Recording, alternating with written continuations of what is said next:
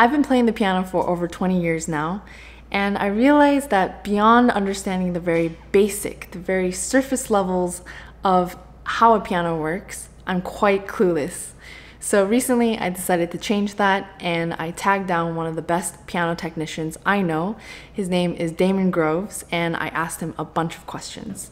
So this video will be organized by the questions I asked him, so I suggest that you use the timestamps that I will provide in order to navigate the different sections of the video. So without further ado, here's the information, and I hope it's as useful to you as it was for me. So I'm here with Damon, and he's going to show us some things about pianos.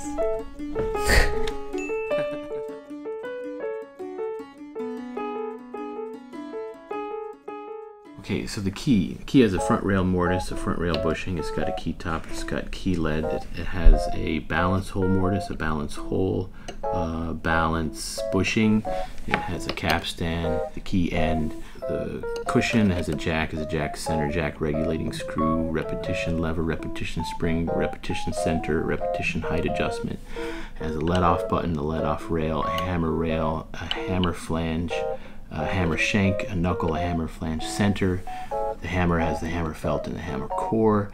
You have the back check and back check buckskin. You have the damper lever, damper weights. You have a damper capstan. You have a sostenuto tab. You have a damper block, a damper screw, a damper wire, damper felt, damper head, and the drop screw, something like that.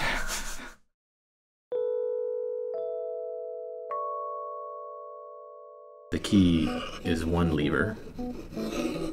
The whip-in is another lever, this black piece. And then your hammer and hammer shank is another lever. So there's basically three levers.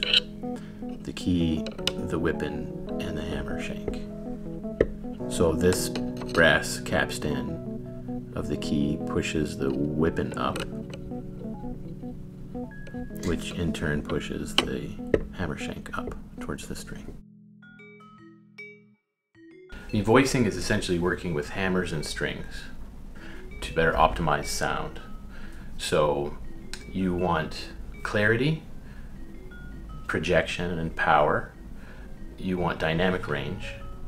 You want to have the triple P's and the triple F's, and hopefully everywhere in between. And then there's also evenness. So you want to go from note to note, or from, you know, bass to treble, and have a balance and evenness. When you have the hammer that strikes the string, the flatter it is, the more issues you probably have with tone. It's not very clear. You don't have dynamics, and a lot of times it becomes pretty harsh.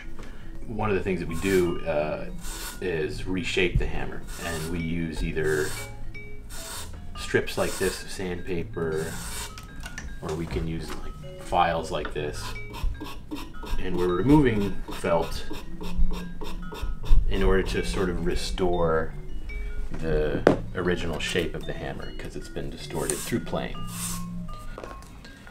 And sometimes I give it a little shoe shine. So that's shape, and of course the hammer needs to be flat, because when it strikes the strings, it needs to strike all three strings. The other thing we do as far as voicing is needling. And so there are a lot of voicing tools that have, you know, like torture tools. Needles, these are sewing needles, but it's in a tool, and I can adjust the length of the needles. Some tools have one needle, some tools have, you know, 6 or 7. The felt on a hammer is under a lot of tension and compression. It's the sort of natural design of the hammer. So if, say, we had a piano that was really harsh and bright, usually the hammer's too hard. And a way to solve that is to needle the hammer. So we can needle the hammer here in the lower shoulder or the battery, and what I'm doing is changing the tension. And the closer and closer we get to what we call the strike point, which is where the hammer strikes the string, the more drastic our needling becomes as far as tone. It's like almost giving the hammer a massage. If a hammer is too dense and too rigid, it doesn't put its energy into the string. It'll basically just hit the string and rebound off the string. What you want is that hammer to sort of compress and then push energy into the string. That's where power is from. Power is not from like having something really hard.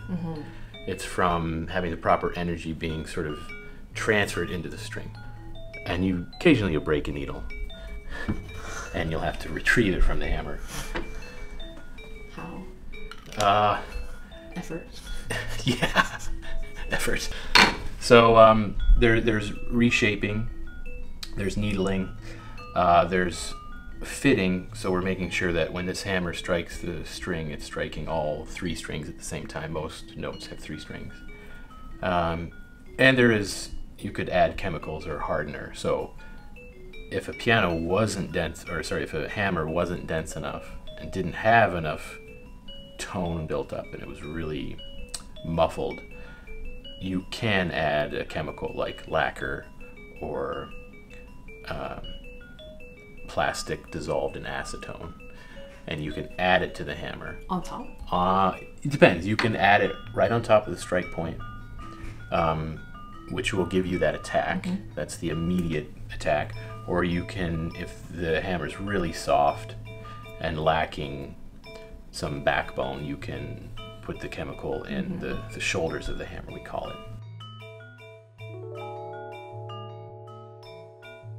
As you can see, I'm pushing the key down and the hammer is rising towards the string. But just before the hammer touches the string, it escapes. Right there. And that's crucial. If that didn't happen, the hammer would touch the string, strike the string, and then stay in contact with the string, which is not good. So there's some mechanism that creates this escapement, or let off, we call it. Where it dips back down. Where it dips back down, yeah. And if you do this on a piano, an upright or a grand, if you push the key down very slowly, you can feel that. You can feel the escapement. It's a little bump, for lack of a better term. So the jack is actually pushing the knuckle up, which pushes the hammer up. The jack touches this, we call it a let-off button, which causes the jack to pivot, which causes the hammer to escape or drop away from the string. And what about this part here? So at the end of the key. That's the end of the key, yeah. And that's called the key end felt. And its job is to lift up the damper. So the damper obviously silences the string when it's not in use. But when you play the key, the back end of the key actually lifts the damper off the string, so the string is free to vibrate. And of course, when you let go of the key end goes down, the damper lever goes down, and your damper then does its job and it dampens the string from vibrating. And in this picture here, where's the pedal? This aluminum piece on this piano is called the damper tray, and it moves every single damper up and down. So when you push the damper pedal, you are lifting every single damper with the tray. With the tray. So every damper is lifting off the string. Anywhere where there is some sort of felt or cloth, the hammer, this hammer is like brand new. It has a nice shape to it. After thousands and thousands of repeated playing, the top of the hammer will actually get flat. So when it hits the string so much, the shape of the hammer becomes flat on top, and you lose some clarity. You probably have a harsher tone. The knuckle also kind of flattens out, because you see here it's being pushed up, so the knuckle gets flat. How would you fix that? You replace it? You can replace knuckles. Yeah, you can do some maintenance, but you can replace knuckles. Yeah. The hammers, you can put new hammers on. If you file them and remove too much felt after years, you can put new hammers on. You can put new hammer shanks, new knuckles. You can replace whippings. This is a hammer rest cloth. You can replace that. And you see anywhere where there is a piece of cloth, it'll compress due to wear and tear. And so that's why making these adjustments here is really important as well. Regarding maintenance, what's the ideal temperature for a piano to live in and humidity level? So the ideal situation is in room temperature and somewhere around 40% humidity.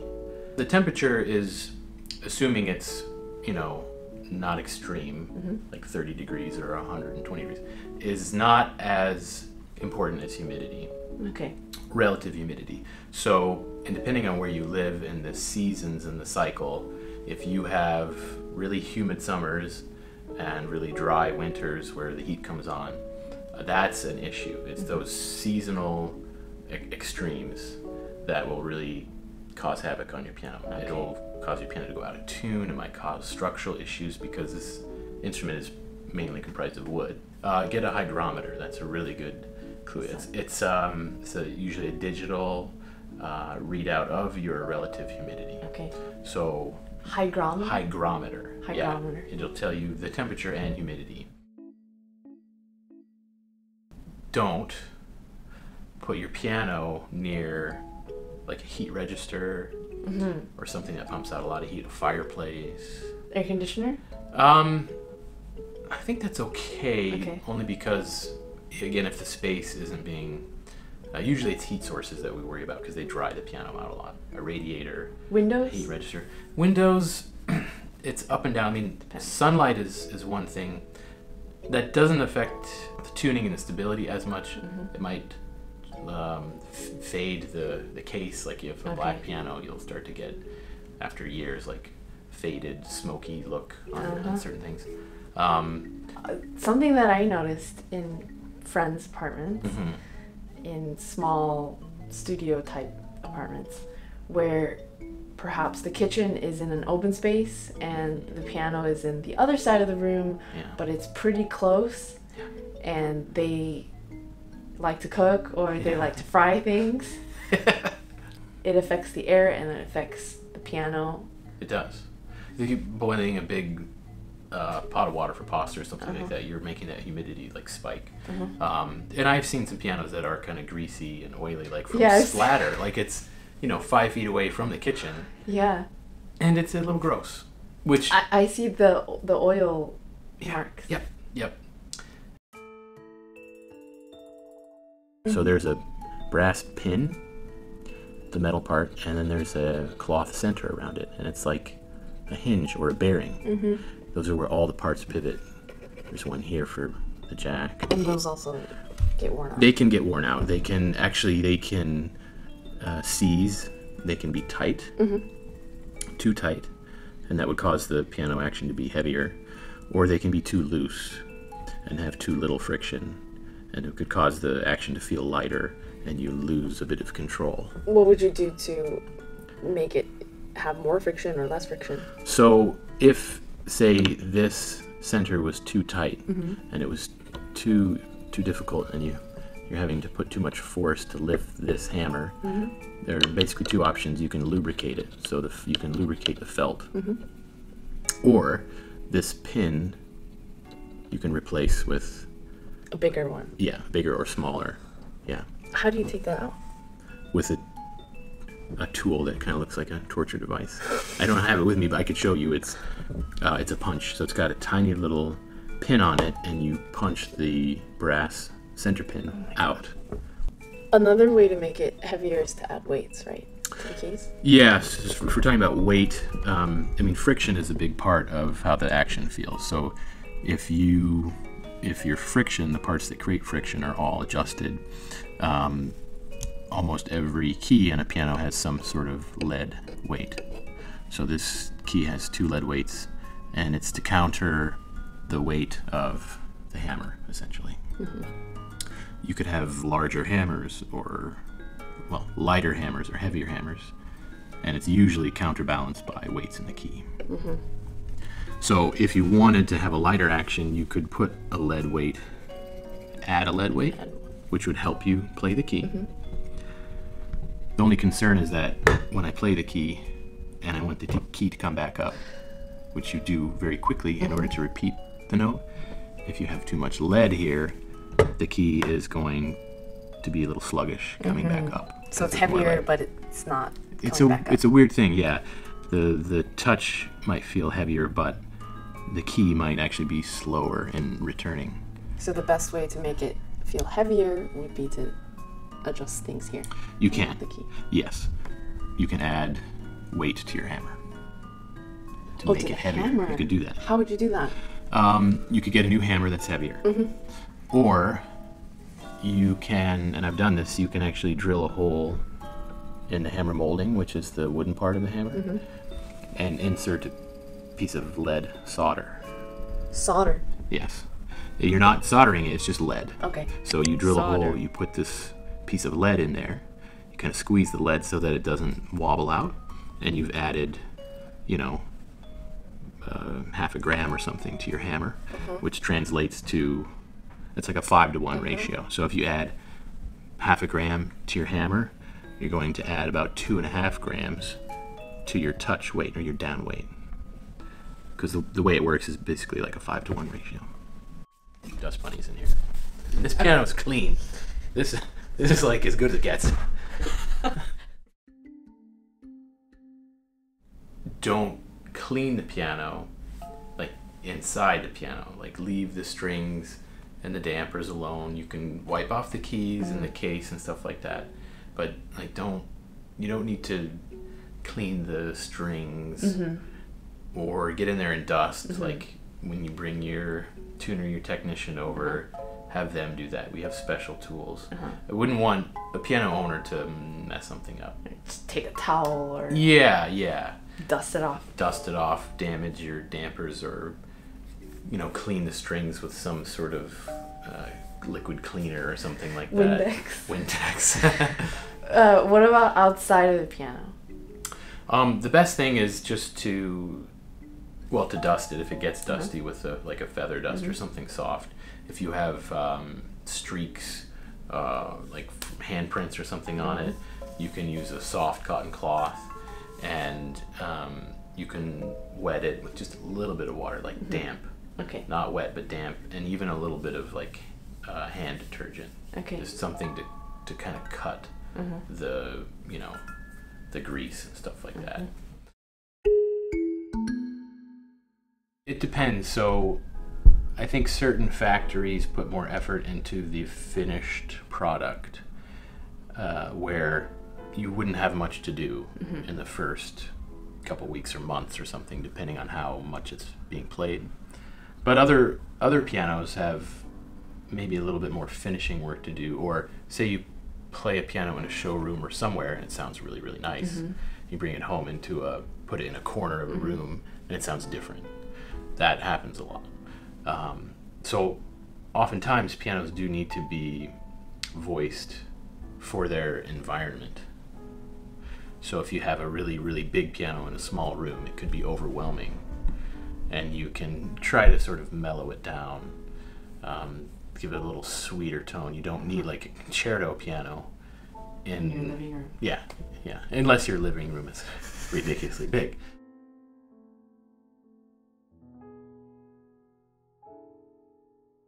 You do have to realize that a certain instrument in a certain space has its intrinsic qualities that you don't want to change too much. So there's a line that sometimes you can't cross, but there are things that you can do to make every one of those pianists feel more comfortable. Is that bugging you? Not mine. Not mine either. Yeah, I mean, I took a pencil out of this earlier and I found sandwiches and uncooked pasta. There's a paper clip. 2 paper clips in there. Yeah. And that one. Can I take it out? Yeah, sure. They ain't hurt nobody. Yeah. I have it tuned regularly, like every year, maybe. Once a year? Yeah. Only? Well, that's on a piano that you don't maybe use so much. Like, if it's kind of a piece of furniture and you're not playing it every year, like once a year is fine. Okay. For you, more often. I don't know. twice a year, 3 times a year, 4 times a year, something like that.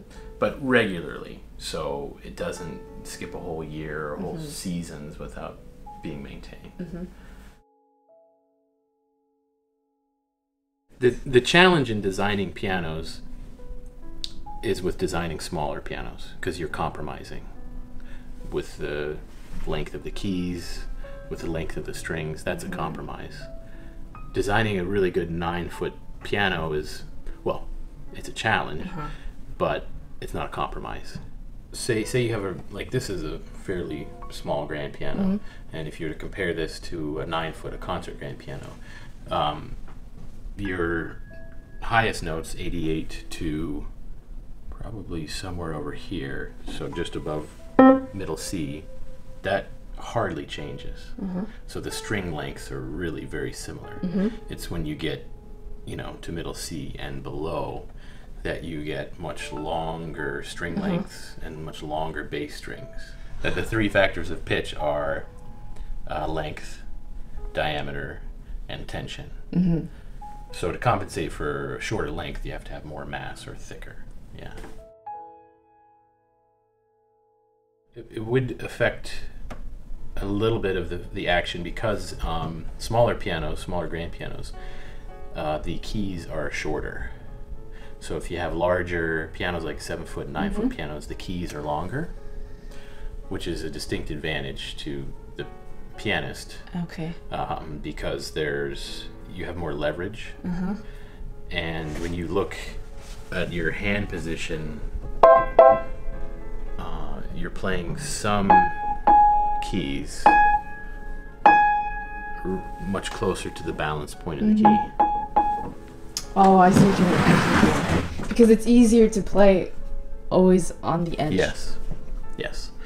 So if you have a shorter key, then the difference between playing here versus playing here is quite drastic, because you're moving much closer to the balance point of the key. Right. If you have a longer key where the balance point is further away, You have more room. yes, and the difference between playing here in the key and here in the key is less, because you have a lot more leverage. Does that make sense? Yeah. Okay. Like there was a light that went on. I never thought of it that way. So if you play small, tiny little upright pianos, the keys are like, the entire key is really short. But if you go up to a 7-foot piano, you have longer keys, and a 9-foot piano, probably even longer keys. The usual advice that I give to people looking to purchase pianos, especially secondhand pianos, is, give yourself a lot of time. You don't want to make a rushed decision and then maybe regret it. You want to try a bunch of different pianos. Not to the point where you get sort of overwhelmed and confused, but to the point where, like, once you sit down and you play a piano, you kind of know very quickly that I like this piano. So time is really crucial. The other thing is, if it is a secondhand piano, have a piano tuner or technician check it out. So if you really like a piano, and you're going to spend whatever, hundreds, thousands of dollars, hire someone for an hour or whatever, just to look at the piano, to make sure there's no structural issues, to make sure there's something that, maybe you'd have to replace the hammers in a year. So just so you know sort of what to expect and there's no sort of major flaws. Other things are hammers. Do they need to be filed or reshaped? Do they need to be replaced at some point? Do the keys wiggle back and forth, or the key bushings worn? And is all of this work worth it if there's too much? Yes. Piano technicians rebuild and refurbish pianos all the time. A lot of time it's worth it to put new strings on a piano, or new hammers, or new damper felt, or new key bushings. There are things that wear and tear with playing, and it totally makes sense to replace those. And it would be a good idea to have an idea of the cost of something like that. So if you are purchasing a secondhand piano, well, then I also need to invest in the next 2 years on this type of work, and how much is that going to cost? Right. And that could even be a, you know, bargaining. You say, I really want this piano, but I know I'm going to have to invest in some sort of refurbishing. What about pedals? Pedals, Things that pianists should know about in terms of what to do, what not to do, how to identify what's wrong with a pedal. Is it oftentimes the pedal itself or something here? That's a good question. The damper pedal, the right pedal, which we use all the time, it's a fairly simple mechanism. So if we have a problem with pedals, probably easy to fix. And the same with the left pedal. Does different things on different pianos. There's a fairly simple mechanism and linkage that controls the unicorda pedal or the soft pedal. The middle pedal, again, on different pianos does different things.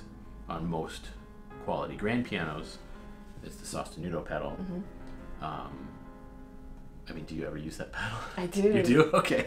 I do. I use it a lot in things I write. Kind of make it go out of my way to write with it. Okay. So the interesting thing about that is that the middle pedal or the sostenuto pedal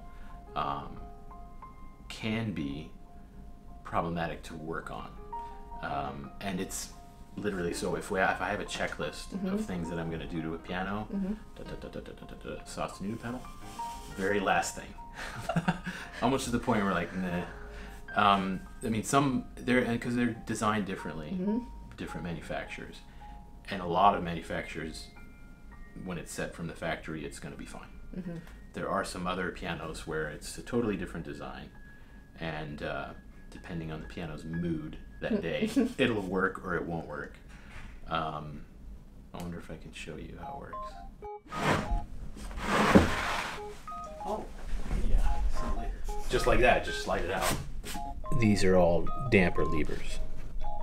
So the back end of the key is, when we're playing it, it just lifts the damper lever and it lifts the damper off the string. And this is that big damper tray. So when we push the damper pedal, we're lifting every single damper at the same time. Now, the middle pedal operates this sostenuto rod. Oh. And on the bottom here, there's like almost like a blade that sort of rotates towards the dampers. Each damper mechanism, there is this tab, which is called a sostenuto tab. And so if none of the dampers or none of the keys are being played and none of the dampers are elevated, the sostenuto rod will It's not catching anything. It'll swing clear of the sostenuto tabs. But if say I'm playing this You note, play that note, this and we push down the sostenuto pedal. tab gets caught above the rod. Yes. And so, yeah, again, all of the other notes you will play just like normal, and the dampers won't catch. That's amazing. Yeah. And it's hard to fix because of the tabs themselves or the rod. The troubles with this are that some pianos, this sostenuto rod is on the action. So when you take the action out, the sostenuto rod isn't there, and you can't see how it interacts with the dampers. Oh, I see. So it's difficult to identify the problem. Yes. Great. Great. Yeah, while we're at it. Yeah, I guess, treat them as not a piece of furniture, I guess, but an instrument, to put your coffee cups on your piano. I may have done that to my piano at home on occasion, but if something happens to my piano, I can fix it. Do treat them with respect, and do try your best to have them maintained. And do, especially if you need the piano to be as good as possible, develop a good relationship with someone you trust, a technician. It may take a while. I don't like the idea of using those services where you just you go online or you call and it's a big company and they just send someone to your home, because it's someone different and you don't know them. As pianists do, like technicians develop relationships with the instruments, and they have their own little quirks. So yeah, have someone that you trust tune your piano regularly. Take care of your pianos. Take care of your pianos, just like you take care of yourself and your family. Well, yeah. Thanks, Damon. Yeah. Thanks, Nahre. This was amazing. Cool. I'm glad. I had fun. I like what we did here. Yeah. Let's go have lunch and leave it like this.